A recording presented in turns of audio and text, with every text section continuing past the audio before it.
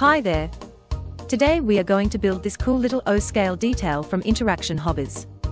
It is our kit, O5033. It is comprised of laser-cut basswood and laser board parts.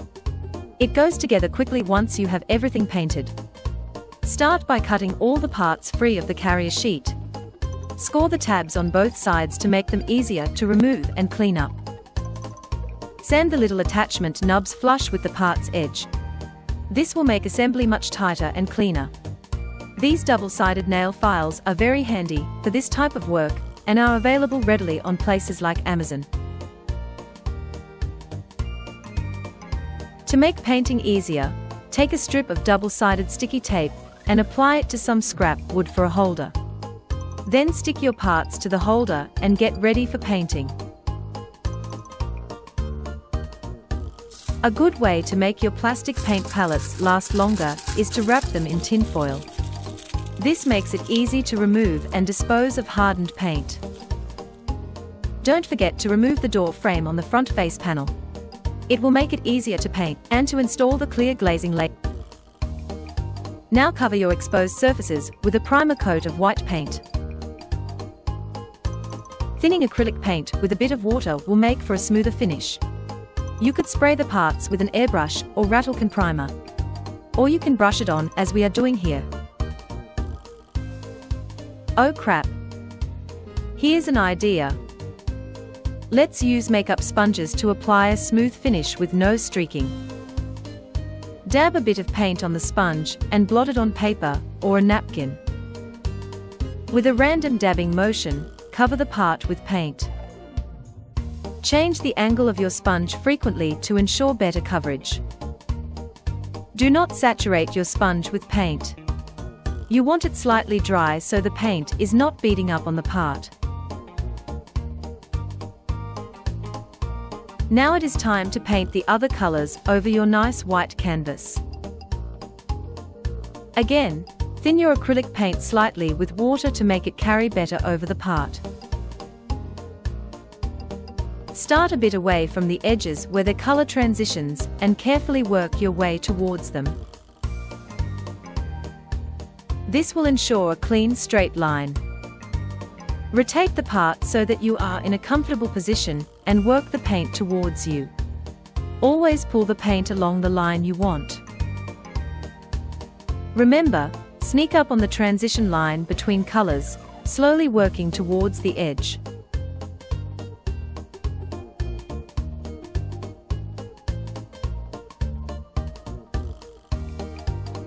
Use a fine brush to fill those tough corners to finish up a section. Taking your time will ensure a striking model that holds up to the toughest scrutiny.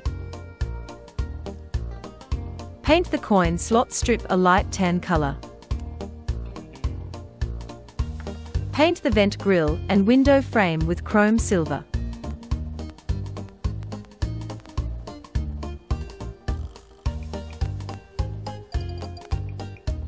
Finish up by painting the door with chrome silver. Now it's time to glue up the body, layer by layer. Start at the back of the body and work your way forward in the sequence shown. Though there are quite a number of parts, they all add depth and dimension to the finished product. Make sure each piece is parallel to the part before it by squaring it on your work surface. As Clark would say, clean up your glue mess along the way. Sand out any slight misalignments so that the outer panels will seat squarely with the body. Apply a bit of black paint or use a marker to black out the area behind the bottle opener and coin return. Now glue the front face panel to the body, as we are doing here.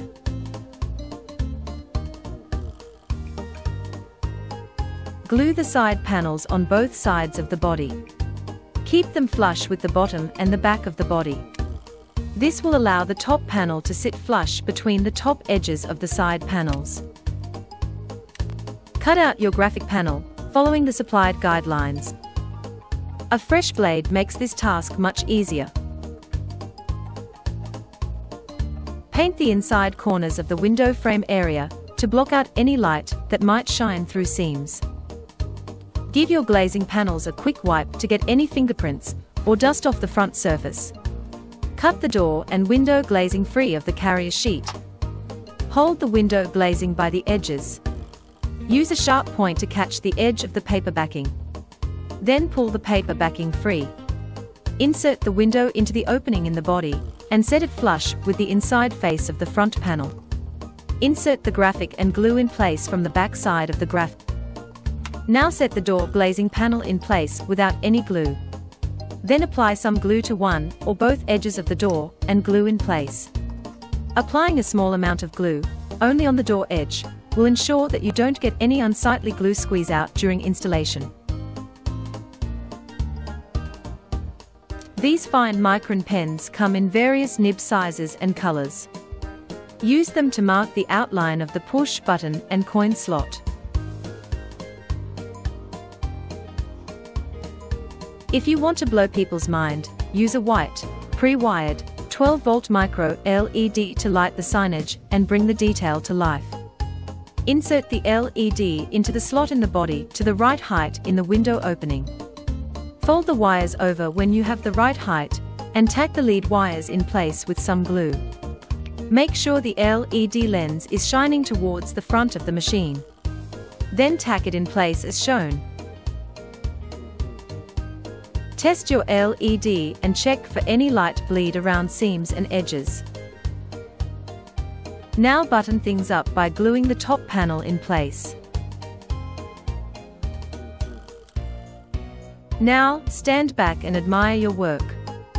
Then find a special place for your masterpiece on your layout. We hope you enjoyed following along. If you learnt one thing, then we are very happy. Thank you from Interaction Hobbies. Keep on modeling.